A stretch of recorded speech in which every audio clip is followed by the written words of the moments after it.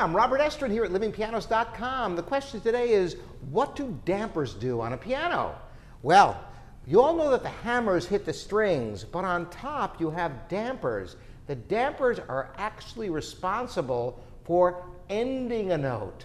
So you play a note on a piano, the damper comes up, and then when you let go of the note, the damper goes down to end the note.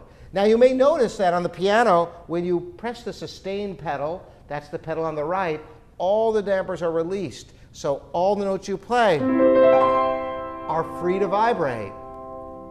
What you might not know is that the middle pedal is a selective hold pedal. So if you play certain notes, like a chord, press the middle pedal and let go of the hand, those notes will continue to hold.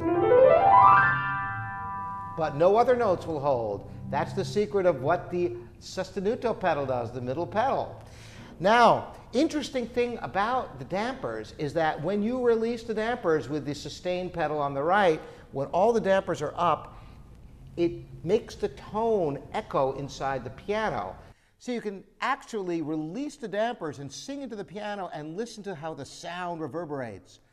Ah. And I'm not sure if you can hear that, but it's loud and clear here. Now, the important thing is not for party games like that, but to enhance the tone selectively in a melody. So if you play a note with the pedal down, you get more of an echoey sound than you do with the pedal up, because the dampers are all released.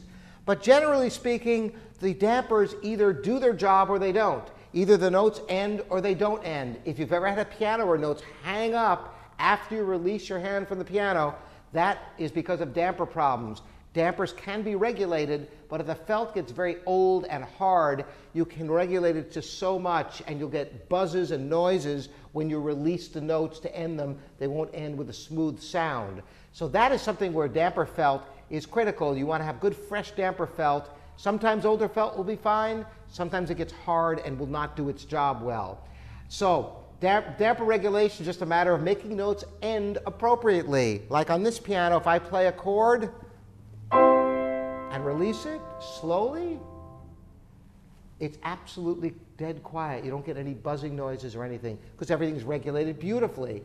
And I strive to have all my pianos dampers regulated to that very high degree, because it does make a difference when you're playing a melody and you end a phrase. You don't want to hear some noise or an extraneous note hang on after you've lifted up your hands. Another thing you may have noticed is that there are no dampers on the highest notes of the piano. You may wonder, is that a mistake?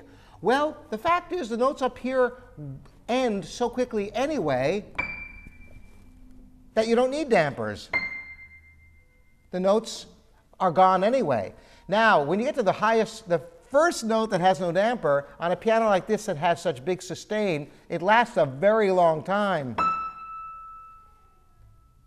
So there's no way you can end that note any sooner on a piano. The dampers end at different points on different pianos. Most pianos, the first note without a damper is the second to highest E, as it is in this piano. But some pianos have dampers even higher than that. That's it for dampers. Any other questions? I'm Robert Estrin at livingpianos.com. Thanks for joining me.